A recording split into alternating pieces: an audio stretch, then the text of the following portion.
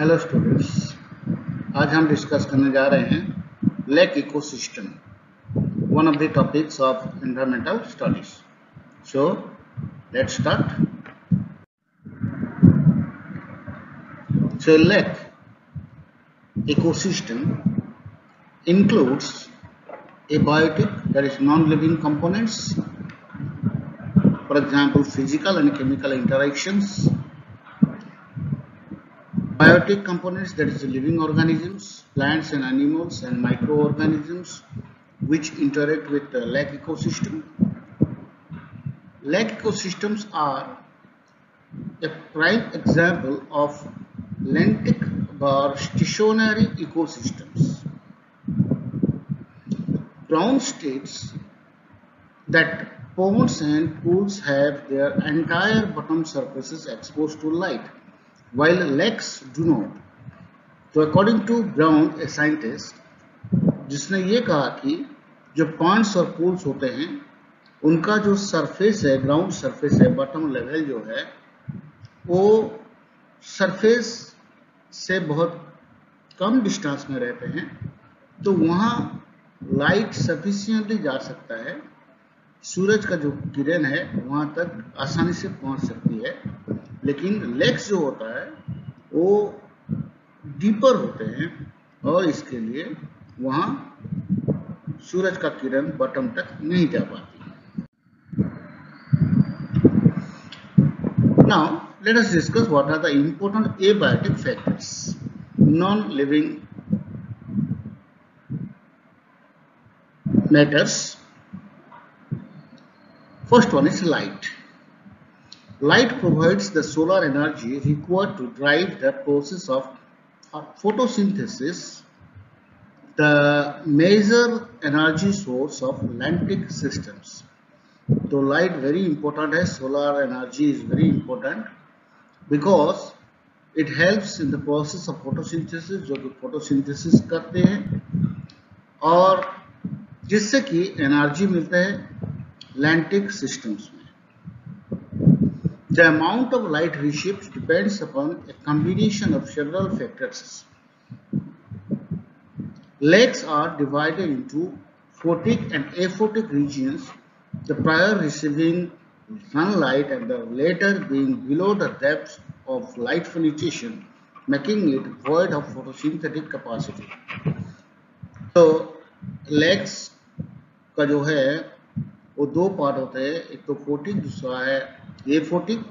Photic regions में क्या होता है, जो कि सरफेस लेवल से कम डिस्टेंस में होते हैं, वहाँ लाइट आसानी से, सनलाइट आसानी से जा सकती है, और जो एफोटिक रीजियंस होता है, निचले हिस्सा जो होता है, वहाँ लाइट पेनिट्रेशन नहीं हो सकती और वहाँ ज़्यादातर फोटोसिंथेटिक एक्टिविटीज नहीं हो पाती है। The second abiotic factor is temperature. Temperature is an important abiotic factor in lentic ecosystem because most of the biota are poikilothermic, where internal body temperatures are defined by the surrounding system. Water can be heated or cooled through radiation at the surface and conduction to or from air and surrounding substrate. तो जो पानी होते हैं वहाँ की ना, तो जो पानी होता है लेक इकोसिस्टम में वो साल भर में कूल रहता है और हार्ड भी होता है।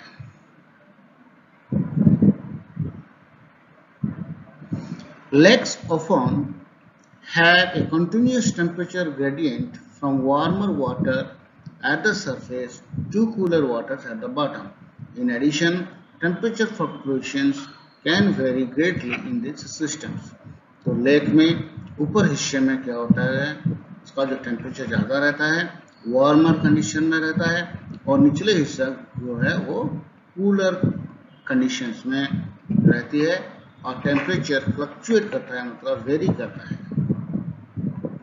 अब now look at this figure. Spring season में ज़्यादातर the whole temperature, the temperature of whole ecosystem becomes near about 4 degrees Celsius, and during summer season The upper part is warmer as compared to the lower part where the temperature is about 4 degree Celsius and इनके बीच जो है जो temperature gradient है इसको कहते हैं thermocline. So then again the temperature fall and it again become around 4 degrees Celsius, and during winter season the temperature reverse, that is at the bottom 4 degree Celsius तक आ जाती है और ऊपर हिस्से में 1 डिग्री हो जाता है और उसके ऊपर आइस भी फ्लोट करने लगता है. Now lakes often have a continuous temperature gradient from warmer water at the surface, cooler water at the bottom in addition to temperature. Okay. Temperature regimes are very different in lakes. In large lakes, as the season progresses, the warmer air temperatures heat the surface waters, making them less dense. The deeper waters will cool and dense due to reduced light penetrations.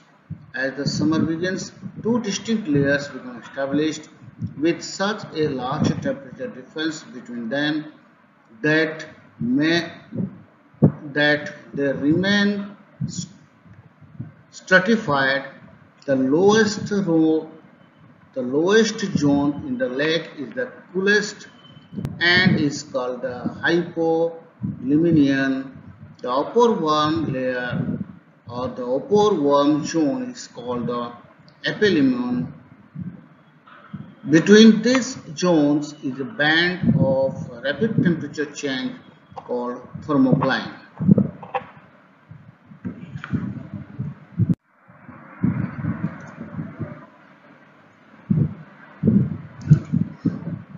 So another abayatic factor is wind. Wind can create turbulent spiral from surface currents called linear circulations. So you can see here wind flow कर रहा है इस direction में. अब दोनों तरफ एक circular direction में फोम जो है वो फ्लोट करती रहती है.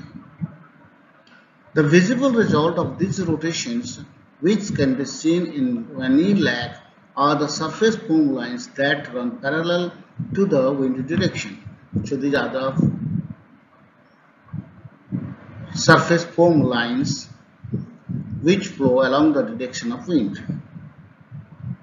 Positively buoyant particles and small organisms concentrate in the foam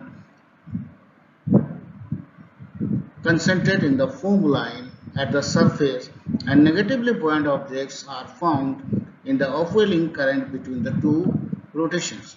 जो पॉजिटिव पॉइंट पार्टिकल्स हैं वो फोम लाइन में रहते हैं और स्मॉल ऑर्गेनिजम्स भी यहाँ आके रहते हैं, लेकिन जो नेगेटिवली पॉइंट पार्टिकल्स है वो इनके बीच रहते हैं. Objects with neutral buoyancy tend to be evenly distributed in the water column. The turbulence circulates nutrients in the water column, making it crucial for many pelagic species. However, its effect on benthic and profundal organisms is minimal to non-existent, respectively. Oxygen, another abiotic factor, is essential for organismal respiration. So for respiration process, oxygen is highly important. The amount of oxygen present in standing waters depend upon the area of transparent water exposed to the air. Secondly, the circulation of water within the system and the amount of oxygen generated and used by organisms present. So ये तीन factor के ऊपर depend करती है oxygen का concentration कितना है पानी में. Phosphorus is again another important abiotic factor for all organisms because it is a component of DNA and RNA and is involved in cell metabolism as a component of ATP and ADP. Also, phosphorus is not found in large quantities in freshwater systems. limiting photosynthesis in primary producers, making it the main determinant of lentic system production. Phosphorus mainly enters a lake through runoff from the watershed or by atmospheric deposition. तो बारिश की वजह से हो या फिर surface run up, पानी जो बारिश के बाद जो पानी एंटर करती है लेक को, इसमें से फास्फोरस ज़्यादातर एंटर कर जाती है. Important biotic factors.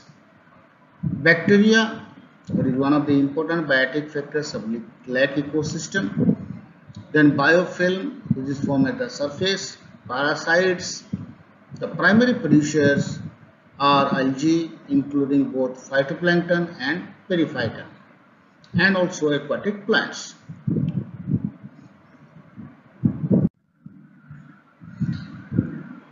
So the next one is invertebrates, which comes under the biotic factors of lake ecosystem. So the invertebrates are water striders, or predatory insects which lay on the surface tension to walk on top of water.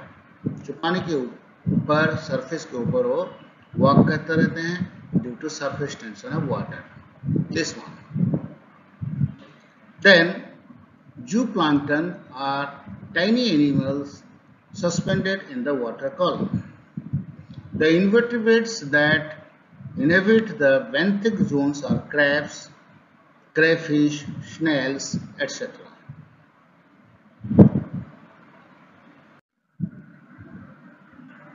Fish and other vertebrates are also present in lake ecosystem. So fish lake में पाए जाते हैं. Salamanders, you can see here. Then frogs, snakes, turtles, then alligators, waterfall species like this.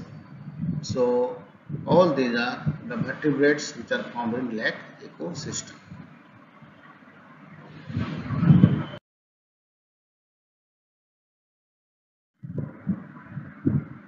Thanks for watching this video.